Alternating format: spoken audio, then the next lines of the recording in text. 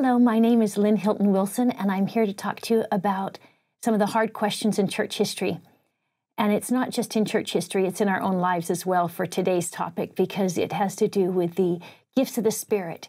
I'm sure I'm not alone in asking, why can't my prayers be answered right now? And why can't this healing occur? And why can't I have the gift of charity? And how do I make my faith stronger, et cetera, et cetera, et cetera. But the gifts of the Spirit were really a hot topic in the Second Great Awakening. So as we look at section 46, and it actually trails on to next week's Come Follow Me as well in section 50, and prior to section 46 with Sister Hubble or Mrs. Hubble. So there's lots of different challenges as the church grows to dealing with how to interpret the Spirit.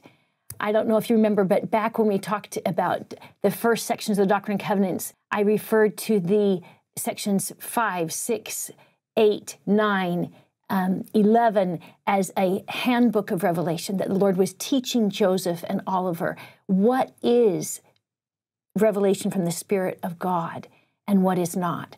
And I see that same thing that was taught there was needed now with the early saints in Kirtland. So let's go back in time to 1830 and 1831 and 1832 to the Kirtland era. Actually, I think today I do cover all the way through the time of the early 1840s, because I want to just give an overarching expanse of how the gifts of the Spirit were implemented in Joseph's life. These are some of the hard questions that I've heard. They may not be your hard questions, but I still believe very strongly that if we approach all of our hard questions like Joseph did, with faith and meekness, trusting in God's answer, trusting that He sees more than we do, we will find peace even in the midst of turbulent times. Number one, does Joseph simply teach the same spiritual practices of the spiritual Pentecostals around him? That was a charge that is still attacked against Joseph regularly.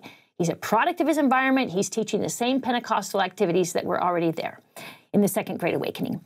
Why don't we have better documentation for the gifts of the Spirit, or for the times that the Spirit occurs in our life? Will all priesthood blessings be fulfilled?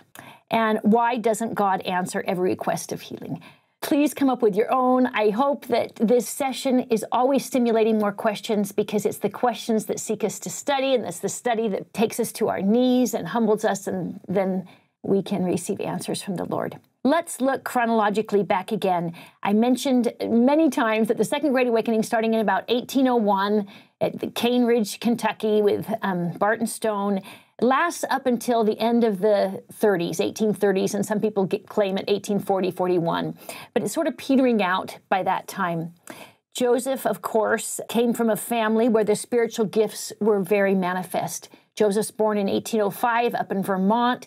His mother has already had very significant spiritual experiences where she commits herself to the Lord, and she is brought back to life. One of her daughters, his dad, before the time of Joseph's first vision, has 7 visions of his own, or dreams, that are divinely directing him to keep seeking for more truth. And I put 1805 to 1827 just because that's when Joseph leaves the home. And so that was the most saturated time that he's there. And he goes back with his wife and several other times, for periods. But that period from 1805 to 1827, he was there consistently. April 1830, of course, we have the first miracle of the church shortly after the organization of the church, where Joseph casts a devil out of Newell Night. In November of that same year, the missionaries are able to offer the gift of the Holy Ghost to the converts in Kirtland, and it is unfortunately misunderstood by a few of them, and we'll talk more about all these details. In December of that year is when the missionaries leave and more counterfeit spirits arrive. By February of 1831, when Joseph and Emma arrive, following the commandments given in section 37 and 38, they see firsthand some of these counterfeit spirits intermingling with the gifts of the Spirit that are outlined in 1 Corinthians by Paul. On February 9th is when the Lord revealed the law of consecration that we talked about last week. And later in February is when a investigator, Mrs. Hubble, claims to prophesy, and she wants to teach the new church, and the Lord gives her instructions in section 43. In March of that year, the Lord reveals the purpose of the boundaries of the gifts of the Spirit. And that is where we're going to focus today on section 46, one of my favorite sections in the Doctrine and Covenants. And it's so applicable to our time. And there are many, many, many questions that we'll talk about in addition to mine that I hope answer some of your questions. Then I'm going to jump ahead a little bit to 1836 at the dedication of the Kirtland Temple, which was known as a week of a spiritual Pentecost. July 22nd of 1839 with the Day of Healing. Also, by November of 39, Joseph identifies the gift of the Holy Ghost as the major difference of our church and others to President Martin Van Buren. I've already clobbered this topic so many times. I just want to briefly remind you that all around Joseph and all around Kirtland, Ohio area are revivals. Sidney himself gave several camp meetings and revivals in the area within 20, 30, 40 miles of Cleveland, up there in that Connecticut Western Reserve in northeastern Ohio. As the Methodists grew in numbers as the American citizens moved west, more and more experimentation was allowed. Because in the Puritans, remember, their thought was that you wait patiently for the Spirit to move you. But the Methodists and many others, depending on the minister, had feelings that were very different, and that you needed to seek these things, and that all manifestations of an extraordinary behavior were probably from the Lord. And that was the challenge. But Joseph, in this area of the Spirit manifestation, really is different than his environment. He makes an abrupt and radical departure, actually, from his environment. And although we're still talking about the gifts of tongues in both camps, he says it has to be done the Lord's way, with the Lord's authority, and often in a calm, quiet, peaceful environment where the Spirit is in charge. I think the main challenge in our culture at that time was the lack of the gift of discernment. And that's why there was so much contention between the different religious parties on the subject of the Spirit, which was sometimes called the Spirit of revelation. So it goes back to what I said were the three major topics of the 19th century across the United States in their literature and in their sermons. The depravity of man, the Trinity, and number one, revelation, or the working of the Spirit. As we look at 1 Corinthians, we have a wonderful view, and I feel like Joseph knew these gifts of the Spirit, and many, many, many Americans knew these gifts of the Spirit and spoke about them. And I find that even now, we have a very diverse interest in Christian religions now across the nation in the gifts of the Spirit, depending on where you live and your community. But along this spectrum, at the time of Joseph Smith, some people believed, and I'm thinking specifically of a few Methodists, as well as a few Reformed Baptists, as well as, anyway, I don't need to go into details, but barking and jerking and fainting and screaming were all gifts of the Spirit in their book. And then on the other extreme, there were just the gifts, and the gifts of the Spirit that they called enthusiastic were not from God. The only gifts of the Spirit that were from God were more of the fruits of the Spirit, peace and joy and love.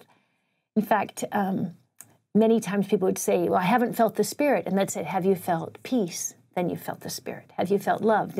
What we usually refer to as the fruits of the Spirit. So you have this dichotomy between the Reformed traditions and the Methodists or any other people who are experimenting with it. But in our first lecture of this series, I quoted a lot of people who said that the screams could be heard from a mile away and that it sounded like the roar of Niagara when people got worked up. And I also quoted earlier a reaction to these jerks that they couldn't be stopped unless you began to pray.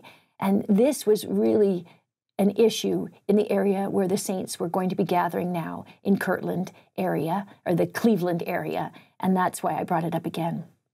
In order for you to see the contrast, though, between what Joseph restored and what was already there, I feel it's very helpful to actually see what the other rest of Americans were saying. So I've chosen 4 or 5 or 6 or 7, actually, I think, different perspectives on how they viewed the workings of the Spirit, the gifts of the Spirit. And the first one I chose was the largest faith ideas in the early Americana. So from the time of the Pilgrims, 1620, up until the 1800, the Reformed traditions. And so you have, as I mentioned before, the Presbyterians and the most Congregationalists, many Baptists, some Lutherans, the Dutch Reform. There are a group that are bound to the Westminster Confession as their creed, and they are bound to Calvinistic thought. And Joseph and Emma's ancestors came from this. Joseph's own mother was a devout Presbyterian, and we know that Hiram and some of his sisters also joined her in that worship and in that idea. But the number one spokesman for this idea at the time of Joseph Smith was President Charles Hodge, who was president of Princeton University, and Princeton was sort of the stronghold of the foundational ideas that were to be perpetuated from the Reformed tradition. And he is a voracious writer, and we have volumes and volumes of his thought, and they just infiltrated all of the United States. The best place to go to school for your divinity education in Reformed tradition was here at Princeton, and he was your professor, or his textbooks were your professors. He refers to modern prelates, meaning modern ministers or modern preachers. Modern prelates claim no immediate commission, no independent knowledge derived from immediate revelation. So he's saying none of us have had any revelation that is divine. No personal infallibility. We're not infallible, so we don't have anyone who has the capability of recording any revelation as if it were divinely given. No visions of Christ, and no gift of miracles. So that is the stronghold of the greatest faith in the first 2 centuries of American history. He continues on. A man cannot be a prophet without the gift of prophecy, or a miracle worker without the gift of miracles, or have the gift of tongues without the ability to speak another language than his own. No man can rightly claim to be an apostle without possessing the gifts which made the original apostles what they were. And what he's trying to say is none of these things exist. We don't have prophets. We don't have apostles. And yet he doesn't realize that at the same time he's writing this, Joseph Smith is speaking in tongues, is writing scripture, is ordaining apostles under the same priesthood that Peter, James, and John administered the keys to Joseph. It's just so ironic that this is what's coming out of his pen in the 1830s as Joseph is practicing these things. I've often wondered if it was an attack against Joseph, because I think I told you already by 1830, New York and the East Coast states are already publishing information on the Golden Bible and the Mormonites, and I presume that President Hodge knew about some of them. But I don't know. I can't pinpoint that one. We've talked a lot about Alexander Campbell when we talked about the move of the 4 missionaries coming to the area of northeastern Ohio. His view on the Spirit, of gifts of the Spirit, was the Holy Spirit was communicated by the apostles' hands. Consequently, when the apostles all died, these gifts were no longer conferred. Those gifts have ceased, and the Holy Spirit now operates upon the mind of men only by the word, meaning only by Scripture, sola scriptura. I just find this information so ironic because he knew Joseph claimed to be a prophet. He had read the Book of Mormon. He had studied it. Unfortunately, he asked his hard questions without an open heart, without faith, without humility, and he came to the wrong conclusion. And I hope as we ask ours, we do not follow the footsteps of Alexander Campbell. And because Joseph did receive the apostolic priesthood from the hands of Peter, James, and John. And so did Oliver. We have a second witness, and then we have the witness of all those who have received it and had a witness in our dispensation. I wanted to just remind you of how many people in the early church had been Campbellites. Phoebe and Sidney Rigdon, Parley and Thankful Pratt, Julia and John Murdoch, Elizabeth and Newell Whitney, Marinda and Orson Hyde, Harriet and Lyman White, Lydia and Edward Partridge and Frederick G. Williams. I couldn't find his wife. I don't know if he wasn't married when he was a Campbellite or not. But many, and as we mentioned before, over half of his congregation in the Kirtland area, between the Mentor and Kirtland congregations, joined the restored Church of Jesus Christ, or Church of Christ, under the direction of Joseph Smith. By 1850, though, the largest church in the United States is Methodist, and they were gaining all during Joseph's lifetime in the western frontier, in the upstate New York, and of course we know that Joseph and Emma were both partial to Methodist thought. Here is Peter Cartwright describing what happened one time when he met Joseph Smith. Now, Joseph never acknowledges this conversation. It's not in any of his writings. But I did find that it could have happened because Peter Cartwright was an itinerant preacher, and he had jurisdiction over an area where Joseph was once. When Joseph was taken to court, Cartwright could have had an interaction with him then. Here he is, Peter Cartwright. On a certain occasion, I fell in with Joe Smith. Upon the whole, he was pretty well for clumsy Joe. Now, he said, if you will come with me to Nauvoo, I will show you many living witnesses that will testify that they were, by the saints, cured of blindness, lameness, deafness, dumbness, and all the diseases that human flesh is heir to. And I will show you, said he, that we have the gift of tongues and can speak in unknown languages, and that the saints may drink of any deadly poison and will not hurt them. I should have told you, they've had a long conversation before, according to Cartwright, that's all written out about the scriptures and about the restoration. And then this is the concluding, according to Brother Cartwright, that Joseph is inviting him to Nauvoo. And even if he exaggerates part of it, there may have been some strain of truth to this conversation. I don't know. Yes, said I, Uncle Joe, but my Bible tells me the bloody and deceitful man shall not live out half his days. And I expect the Lord will send the devil after you some of these days and take you out of the way. They never met in Nauvoo, unfortunately. Brother Peter Cartwright did not make that journey. But oh, did he have a lot to say about Joseph in his autobiography and about the saints. And one of those experiences that he refers to, I think we'll talk about later in Kirtland. Charles Finney is one of my favorites. He's a Congregationalist, although he was educated in the Reformed traditions. He chose not to follow their teachings and chose to follow what he felt was revelation. He says that he had a vision of the Savior. When I've read that account, I believe he did. He also was a man of great prayer and was what it often is referred to as the father of revivalism. Quote, we need the light of the Holy Spirit to teach us the character of God, the nature of his government, the purity of his law, the necessity and fact of atonement, to teach us our need of Christ in all his offices and relations and governmental and spiritual and mixed. We need the revelation of Christ to our souls in such power as to induce in us the appropriating faith. So he sees a link between the Spirit and faith, and that we've got to seek for it and search. And I love his stories of his prayer meetings where everyone in the room will pray until they feel the Spirit of the Lord. And I try to follow his example on that one. We mentioned before a little bit about a group called the Shakers when we talked about their leader, Mother Ann Lee, who claimed to be Jesus Christ as a female form in the last days. As we remember, their correct name, instead of being Quaking Shakers, is the United Society of Believers in Christ's Second Appearing, and there's a very millennialist view in their thoughts. We have an author referring to some of the unusual behaviors. On the subject of jerks, I have seen the person stand in one place and jerk backward and forward in quick succession. I've inquired of those thus affected, and they could not account for it. But some have told me that those were among the happiest seasons of their lives. We would call that possessed by the devil, but they did not. Barton Stone, this is the man I mentioned was the preacher at the first 1801 Cane Ridge, Kentucky, enormous, 20,000 people, where the nearest town had 2,000, the nearest city had 2,000, it was miles away.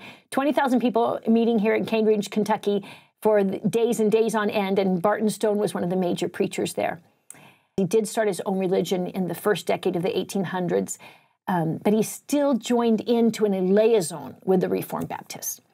Okay, quote, the study of the Holy Scriptures with fervent prayer and obtain license from God to preach the simple gospel, with the Holy Ghost set down from heaven, without any mixture of philosophy or vain deceit, traditions of men, or the rudiments of the world, The apostles were forbidden to leave Jerusalem and preach the gospel until they had received the Holy Spirit of promise and endued with power from on high. Even deacons who were to attend solely to the temporalities of the church must be filled with the Holy Ghost as a qualification of their office. The Lord will have no servants in his church without this qualification, without the Spirit. How can we minister to others? He is a fan of seeking the Spirit and being God's servants through it, whether it is from the Holy Scriptures or fervent prayer, but he really believed in it.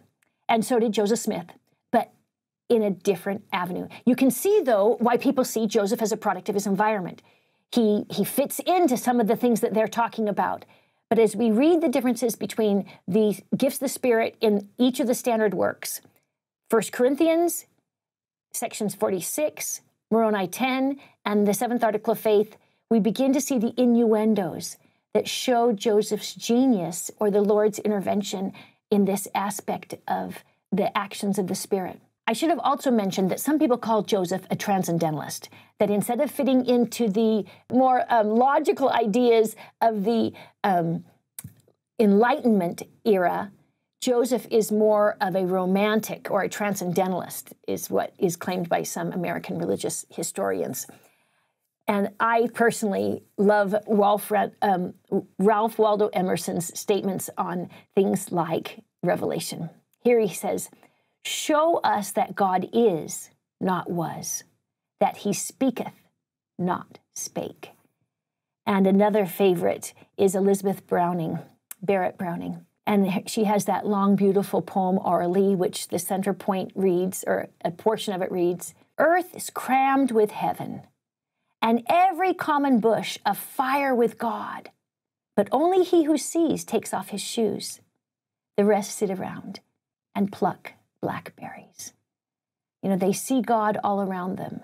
And I believe that Joseph did too. I'm sorry I didn't get some Native Americans' thoughts in here, because we would have found that as well.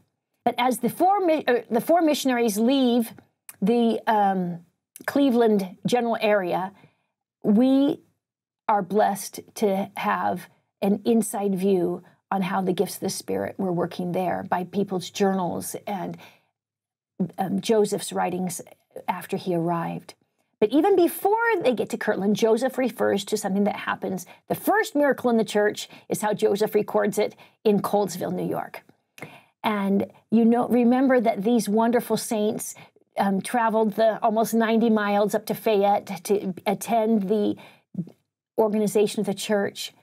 And Joseph Knight, Sr., was the one who Joseph and Emma used his wagon without asking permission to go get the golden plates. You know, he had come up to visit the family in Manchester, Palmyra, then September 20th. I think he arrived 2 days early or something, the night that Joseph was going out to get the plates. He used his van. And also he's the one who gave supplies during the translation to Oliver. So the Knights have been a wonderful support. And I just have to say one more thing about this wonderful family. They never leave. They are always committed. And they came with great faith and great commitment to the doors of the restoration. But their son, Newell Knight, had not yet been baptized after the organization of the church. And as Joseph is going back down to visit, to be with his wife in Harmony, who does not come up for the, I don't know if you remember this, but Emma is not there. She is down at home in Harmony, taking care of everything. And as Joseph comes down, he stops off to visit the Colesville saints. And he meets with them, and he asks Newell to pray. And the young man hasn't been baptized yet. He says, "Joseph, I don't really feel comfortable doing this right now, but I promise I'll pray tomorrow with you." And the next day that they gather together, he still is not feeling like he'd like to pray aloud in public. And this was not part of his culture. And as a result, he asked Joseph if he can please just pray on his own. But that, unfortunately, opened the doorway. He told the prophet he would obey, and then he did not. And it opened the doorway for a satanic influence in his life. And he comes home intending to pray privately, and his tongue is bound, and his body is possessed. And with the devil, and he is thrashed around, and he begs his wife to go call Joseph. And when Joseph comes in the room, there are others gathered. It says 8 or 9 by this time, and Joseph is able to finally grab him by the arm and asks what he can do. And Newell asks Joseph to cast out the devil, and he says, I know you can do it. And Joseph says in his account that almost instantaneously, without thought, he rebuked the devil in the name of Jesus Christ, and the devil departed. And then Newell said he saw the devil leave his body, and he was weak and limp, and they laid him down on a bed. And I don't know if Joseph left then, but the next part of the account is from Newell's journal himself. And he said, he's been laying on this couch or this daybed in their home. I felt myself attracted upward and remained for some time enwrapped in contemplation, insomuch that I knew not what was going on in the room. And then pressing on my shoulder and the side of my head, which served to recall me to my sense of my situation, and I found that the Spirit of the Lord had actually caught me up off the floor, and that my shoulder and head were pressing upon the beams. I assume he means the beams of the roof or the ceiling. Most people from my generation would say this is not the church that they joined. This is not the way that things are practiced now. And yet I have to say it was their generation. And Joseph says this is the first miracle. And when the devil is cast out, this visionary experience that he has transported him. And I believe that it did occur, even though it isn't very common to us to ever see anything like this now. However, we do know that devils still have a major control, if not the same as the 19th century, even more than the 19th century, but the devil uses different means. And yet, sometimes it is still in this manifestation. My husband has seen it, and members of my graduate school class have described things like this, even though I have never seen it myself. So I do know that the devil still uses his old tricks, even as he's learning more new ones. But this miracle healed Brother Newell Knight and gave him an even stronger desire to follow the prophet with exactness. John Corll was an investigator in upstate Ohio, and for 6 weeks he'd been investigating the church, and he said, I attended several meetings, and he's sort of going as a devil's advocate. You know, he wants to find fault. And the meeting he's describing now is a testimony meeting, and it lasts all through the night. I cannot imagine how wonderful that would be. I'm not a night owl, but to be able to have a meeting as long as you want instead of having to stop on the hour and allowing everyone there to experience the gifts of revelation and prophecy would just be amazing. And he said, I attended several meetings. I watched closely and examined carefully every movement of the meeting. And after exhausting all my powers to find the deception, I was obliged to acknowledge in my own mind that the meeting had been inspired by some supernatural agency. He goes on and says many improprieties and visionary notions. So he joins the church for a brief time. And in this Kirtland area, before Joseph arrived, so the missionaries, remember, leave in late November, and Joseph sent John Whitmer in to help, but John doesn't come immediately, and Joseph doesn't come until February 1st, and John doesn't have the ability to go around and meet everybody's needs and attend all the different house churches that are going on. And so John Corll is describing what has happened in a small subset of these early saints before Joseph arrives. Many improprieties and visionary notions crept into the church, which tried the feelings of the more sound-minded. And then he describes the people that are having these experiences, young ones. They saw wonderful lights in the air and on the ground, and they would relate many great and marvelous things that they saw in their visions. They conducted themselves in a strange manner, sometimes imitating Indians, but very few of the church were exercised in that way. I also have another account of somebody else who says that there was somebody, Brother Hancock, Levi Hancock, described somebody acting like a baboon. Another account, they stood on stumps where they were felling trees and would be so enwrapped in a vision they wouldn't know what was going on around them. And they would be preaching and acting things out, but completely oblivious to the rest of the world. And Joseph teaches that these were deceiving spirits, that these are false spirits into the church and that they needed to avoid them. But Parley P, as you know, was one of the missionaries that helped convert many of these first 100, which then planted the seeds for the second 100 and the third 100 and the 1,000. He comes back from the mission to the Lamanites from Missouri and stops off in Kirtland waiting for his wife. And he is called and starts serving in other little branches outlined in the area. And he recorded in his journal, "As I went forth among the different branches, some very strange spiritual operations were manifested, which were disgusting rather than edifying. Some persons would seem to swoon away and make unseemly gestures and be drawn or disfigured into their countenances. Others would fall into ecstasies and be drawn into contortions and cramps and fits. And others would seem to have visions and revelations which were not edifying and which were not congenial to the doctrine of the Spirit of the gospel. In short, a false and lying spirit seemed to be creeping into the church."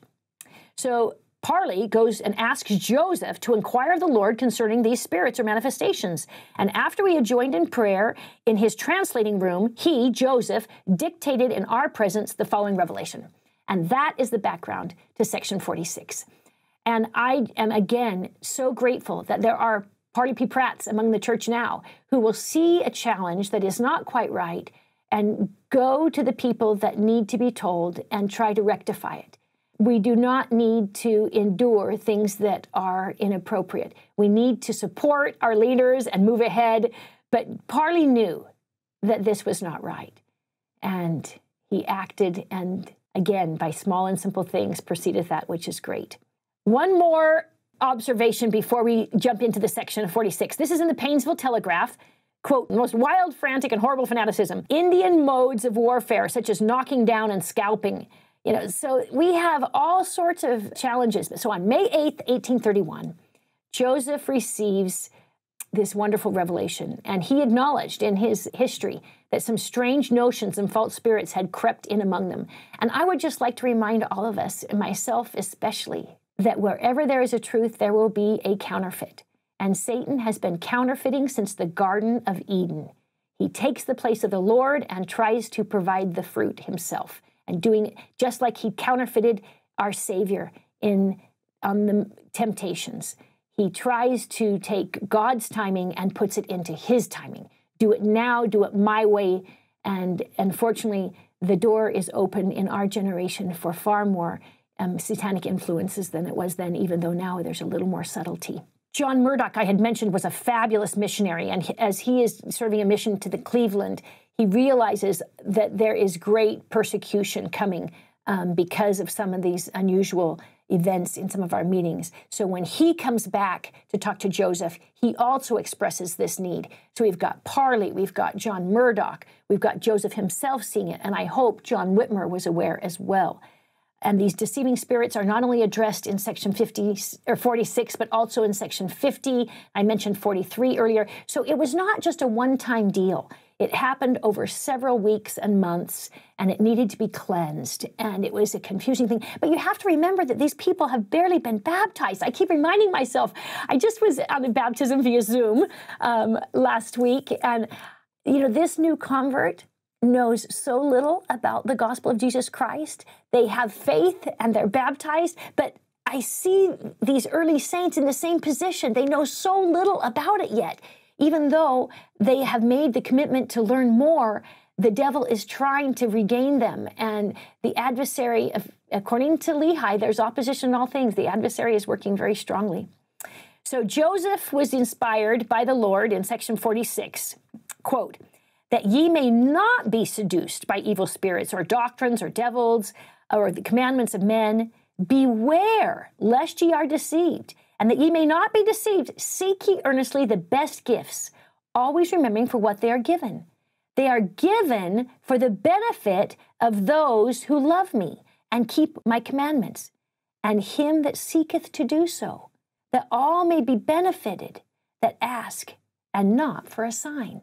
And the problem was, in order to join one of the many, many congregations or many of the faith denominations in the early 19th century, one had to express a spiritual experience. Whether you were a Presbyterian or a Methodist and everything in between, in order to receive baptism, you had to say, this is what happened to me. This was my spiritual experience, and now I am ready to convert.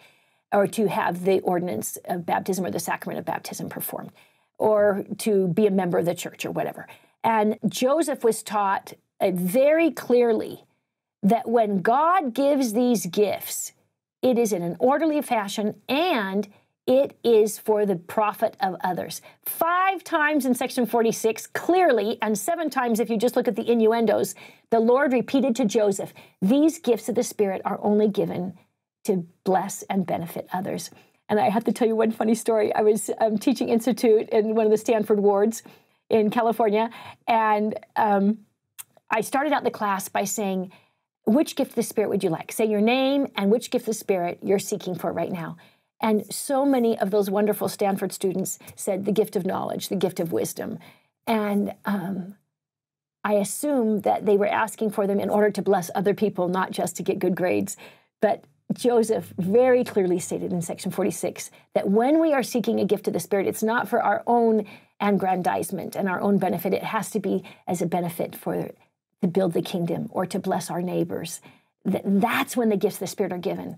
And I'm fascinated by the fact that Joseph could not call on them whenever he asked.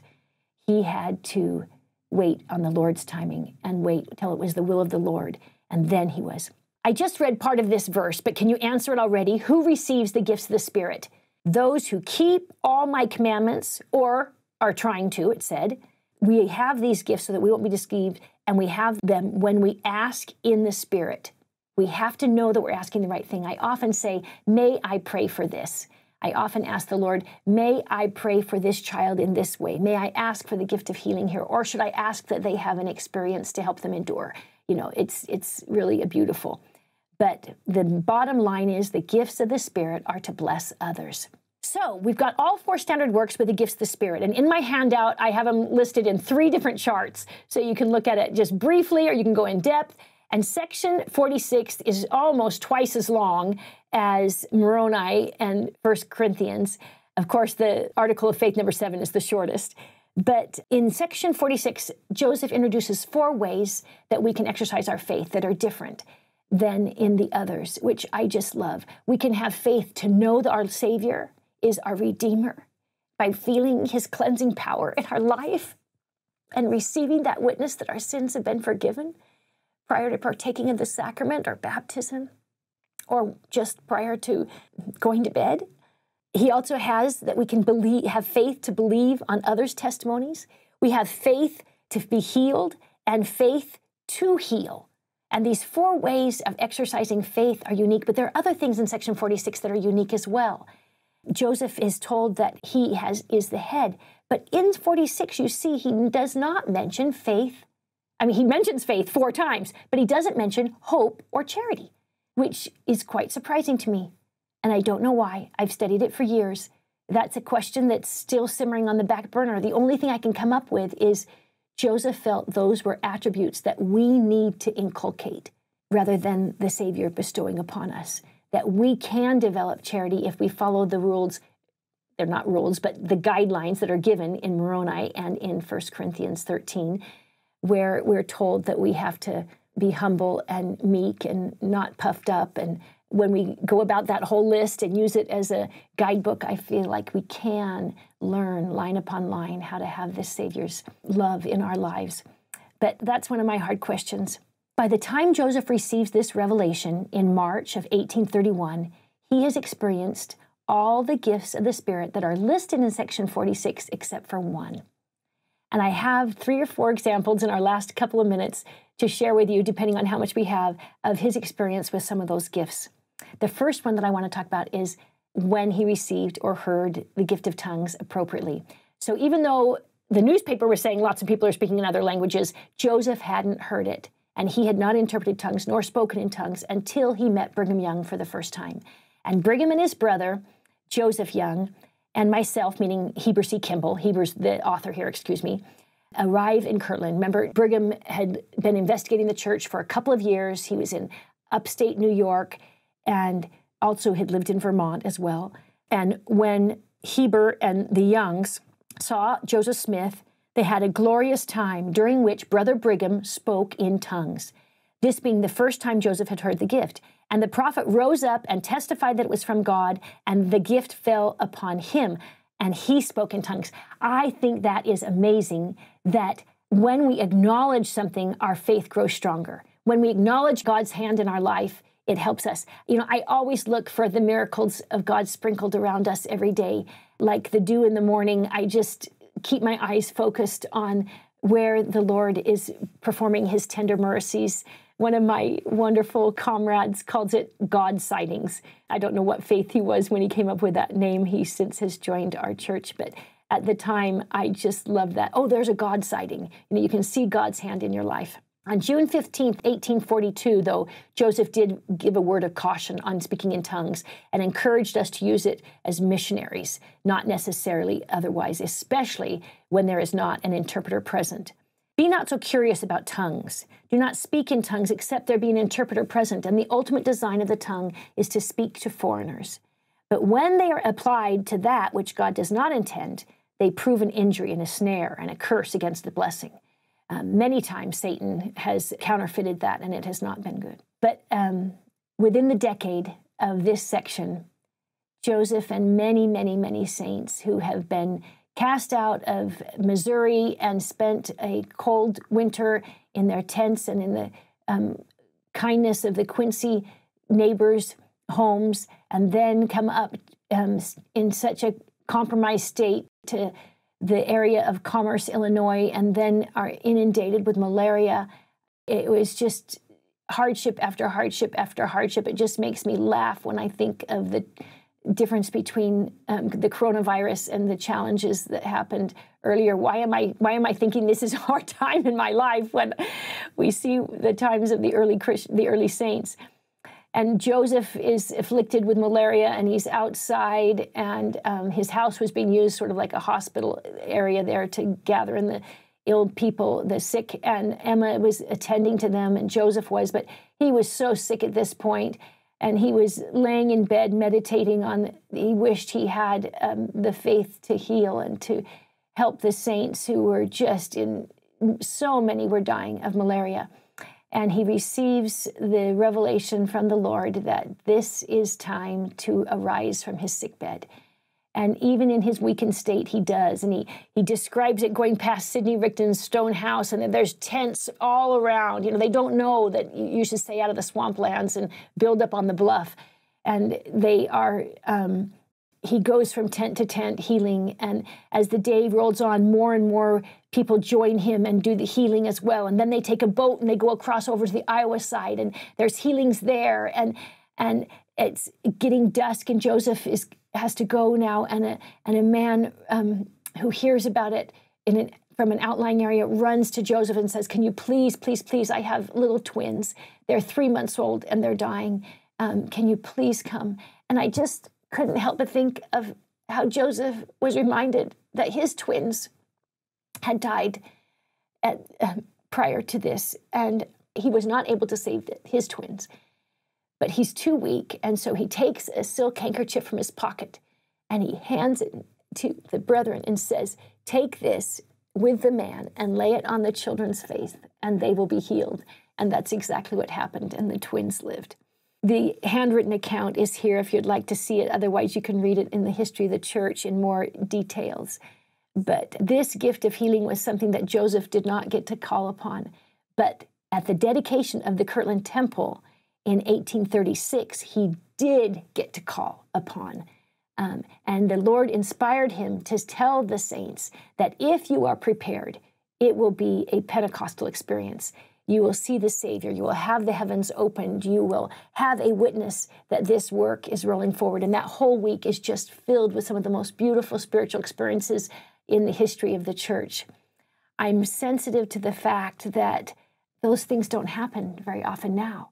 I've been to temple dedications, and I've tried to prepare myself so that I would have those kind of experiences, and they didn't come.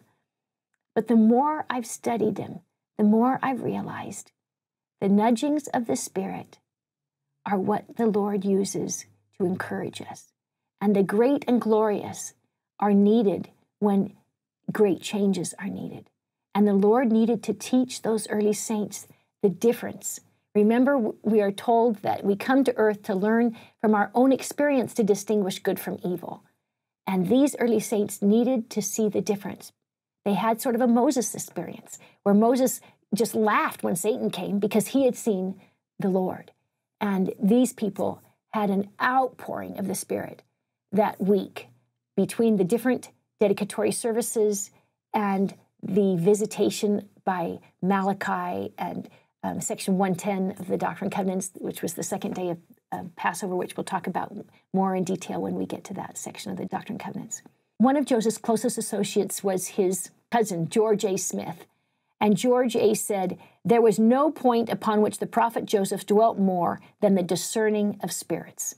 This became one of his, from the Kirtland days forward, one of his favorite topics that was used regularly when he spoke to the saints, that we have got to be careful to make sure we are following our Savior's direction and not the adversary's sign. My time is up, so I'll just skip ahead a little bit to this amazing discovery. I went through all the standard works looking for words that refer to the Spirit or the Holy Ghost or the Comforter, baptism by fire, whisperings of the Spirit. I have a whole slew of them. And I then compared them. And even though the New Testament was called, as we mentioned earlier, the dispensation of the Spirit, the time of the early Christianity, dispensation of the Spirit, and the second half of the New Testament is filled with mentions of the Spirit. Even though that is the highest of references to the Spirit when compared to the Book of Mormon and the Old Testament, when we throw the Doctrine and Covenants in the mix, just looking at the sections that Joseph wrote initially, we have an even higher word ratio than there is in the New Testament. 2.2% of the words in comparison to the total refer to the Spirit in Joseph Smith's modern revelations that we now have canonized. This was a great topic that the Lord wants our generation to know. And that's why when Joseph Smith came to talk to Brigham Young when they were in winter quarters, Brigham said, what do you want? What should I do, Joseph? What should I tell the saints? And he said, tell them they need to seek the Spirit and learn the language of the Lord. They need to learn and prepare for personal revelation. Of course, those are my words, not the exact text. And then what does our prophet, President Nelson, say? The first session of conference after he is called. I asked the Lord what I should tell you, and I'm telling you, you have got to learn how the Holy Ghost functions, and you have got to rely more strongly. And that's exactly what we see in the Doctrine and Covenants. And that is what Joseph Smith said, the major difference between our church and others, to President Martin Van Buren on that November 29th, 1839, when he visited the White House to try to take care of the remunerations from our losses in Missouri. We differ in the mode of baptism and the gift of the Holy Ghost by the laying on of hands. And then he wrote his brother, Hiram, that week in a letter, we considered all other considerations were contained in the gift of the Holy Ghost. So priesthood authority, the power of God, the ordinances, et cetera, are all part of this gift of the Holy Ghost. And I pray that we can have hearts that are soft and pure, that we can repent daily, that we can always remember our Savior so that we can have this gift as a constant companion in the name of Jesus Christ. Amen.